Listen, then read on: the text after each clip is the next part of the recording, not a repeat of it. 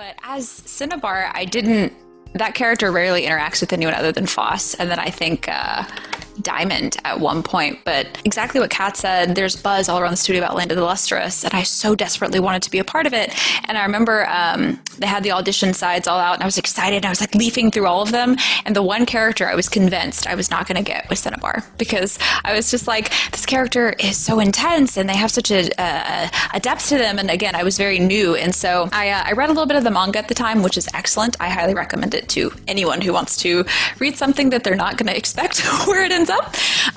But the audition process was exciting because there's a scene, I think in episode 1, where Cinnabar throws their Mercury out in this like massive wave.